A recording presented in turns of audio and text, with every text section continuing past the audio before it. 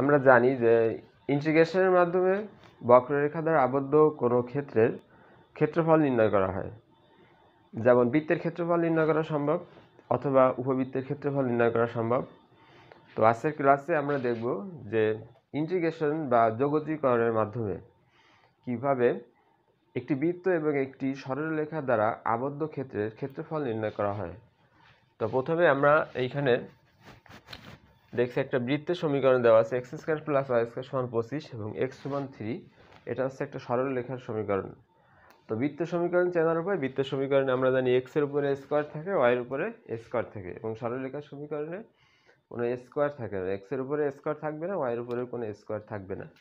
তো আমরা বৃত্তের সমীকরণটা আগে নিলাম যে x square plus Y square সমান 25। তাহলে এই সমীকরণটাকে আমরা আদর্শ আকারে প্রকাশ করি।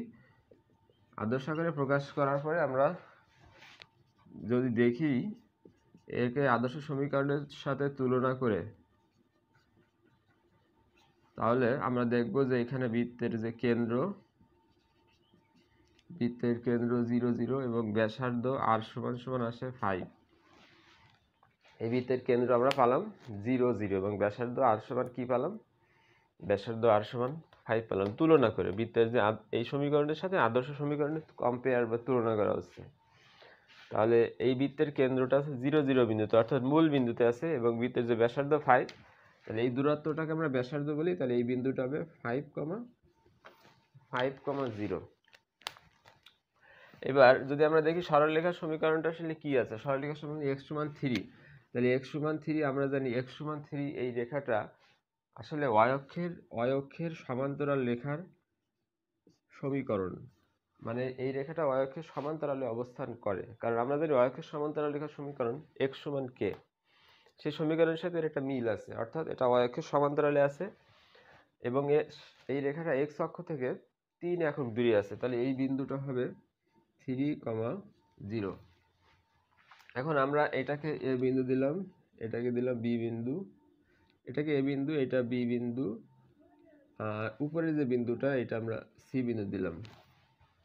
তা এখন আমরা যা করব, এখানে এই বৃত্ত এবং এই সরলরেখা দ্বারা আবদ্ধ যে ক্ষেত্র, এই ক্ষেত্রের ক্ষেত্রফল নির্ণয় করব। তাহলে এখানে আবদ্ধ ক্ষেত্র উপরেও আছে নিচেও আছে। তো আমরা উপরেরটুকুর ক্ষেত্রফল বের করব। ক্ষেত্রফল বের করে তারে 2 দিয়ে গুণ করলে এই সম্পূর্ণটুকুর ক্ষেত্রফল আমরা নির্ণয় করতে পারবো। অর্থাৎ এ বি সি অংশের ক্ষেত্রফল নির্ণয় করে তাহলে 2 দ্বারা গুণ করা হবে, তাহলে নিচের অংশের ক্ষেত্রফল আমরা বের করতে পারবো। তাহলে এখানে আমরা লিখতে পারি যে আবদ্ধ অংশের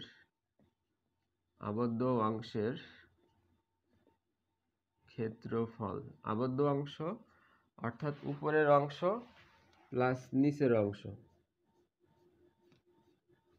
উপরের অংশ প্লাস নিচের অংশ। তো আমরা যা করব 2 ইনটু এটাকে লিখতে পারি এবিসি অংশের ক্ষেত্রফল। 2 ইনটু এবিসি অংশের ক্ষেত্রফল মানে এবিসি অংশের ক্ষেত্রফলে 2 দ্বারা গুণ করলে সম্পূর্ণটুকুর ক্ষেত্রফল নির্ণয় করা সম্ভব।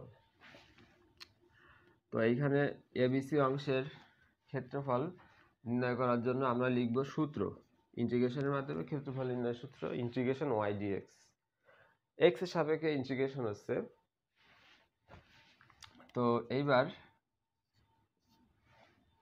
এখানে একটা লিমিট আমরা বসা দেবো এই উপরের সমীকরণে। এটা x এর সাপেক্ষে যেহেতু ইন্টিগ্রেশন, তাহলে এই অংশের ভিতরে দেখতে হবে, এই আবদ্ধ অংশের ভিতরে x এর সর্বনিম্ন মান কি এবং সর্বোচ্চ মান কি। তাহলে আমরা দেখছি এখানে x এর সর্বনিম্ন মান হচ্ছে 0 এবং সর্বোচ্চ মান হচ্ছে 5। মানে আবদ্ধ অংশটা ওই 3,0 এবং 5,0, 3,0 বিন্দু থেকে শুরু হয়েছে এবং শেষ হচ্ছে 5,0 বিন্দুতে, অর্থাৎ x এর সর্বনিম্ন মান হচ্ছে 3 এই আবদ্ধ অংশের ভিতরে এবং সর্বোচ্চ মান হচ্ছে 5। তাহলে নিচে 3 আসবে আর উপরে 5 আসবে, কারণ আবদ্ধ অংশ শুরু হয়েছে 30 বিন্দুতে, শেষ হচ্ছে 50 বিন্দুতে। তাহলে এবার y এর মান আমরা যদি এখানে খেয়াল করি যে x স্কয়ার প্লাস y সমান 25, তাহলে y এর মানটা আসলে কি আসে, তাহলে এখানে লেখা যায় যে y স্কয়ার সমান 25 মাইনাস x স্কয়ার। তাহলে y মানে কি, y মানে হচ্ছে √25 মাইনাস x স্কয়ার। তাহলে এখানে উপরে 5 আসবে, নিচে 3 আসবে, এখানে আসবে root 25 minus x square dx. তাহলে এ square minus x square integration of A square minus x square সূত্র হবে x into root over a square minus x square by 2 plus A square by 2 মানে 25/2 সাইন ইনভার্স এক্স বাই এ মানে x by 5। তো এটাকে আমরা bracket দিয়ে আটকালাম, এবার উপরে 5 দিলাম, নিচে 3 লিখলাম, মানে লিমিটটা আমরা বসালাম, উপরে আপার লিমিট নিচে লোয়ার লিমিট। তাহলে এখানে 2 ইন্টু, তো এখানে যেটা করা হচ্ছে এখানে একটা সূত্র অ্যাপ্লাই করা হয়েছে, সূত্রটা হচ্ছে integration of A square root A square minus x square, এর যে সূত্র x into root A square minus x square by 2 plus A square by 2 sign inverse x by এ। এই সূত্রটা এখানে আমরা অ্যাপ্লাই করছি এ স্কোয়ার মাইনাস এক্স স্কোয়ার, তাহলে এ দ্বারা এখানে বোঝাচ্ছে 5, তাহলে x into root A square minus x square by 2 plus A square by 2 মানে 25/2 সাইন ইনভার্স এক্স বাই এ মানে এক্স বাই 5।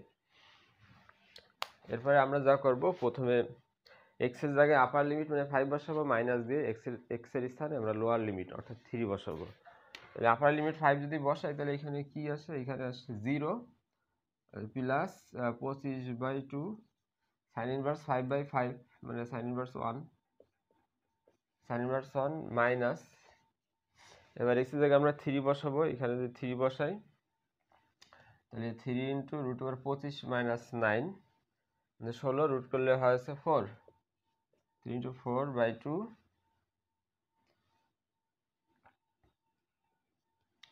এখানে আপার লিমিট বসানো হয়েছিল, এবার মাইনাস দিয়ে লোয়ার লিমিট,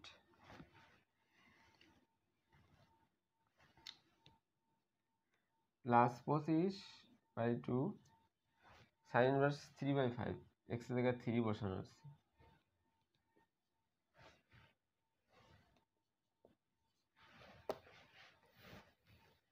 তো এখানে এবার আমরা যদি দেখি তাহলে এখানে আসে 25/2 সাইন ইনভার্স 1 মানে π/2 মাইনাস এখানে 12/2 মানে হচ্ছে 6 মাইনাস 25/2 সাইন ইনভার্স 3/5। এরপর আমরা 2 গুণ করব, সব জায়গায় 2 গুণ করলে এখানে আছে 25 π/2 মাইনাস 12 মাইনাস 25 সাইন ইনভার্স 3/5। প্রথমে আমরা 2 গুণ করব, তাহলে 2 যদি গুণ করি তাহলে আসে 25 π/2 এবার 6 দুগুণী 12, তারপর আছে 2 গুণ করলে এখানে 2 কারণ আছে 25 সাইন ইনভার্স 3/5। তাহলে এইটা হবে আমাদের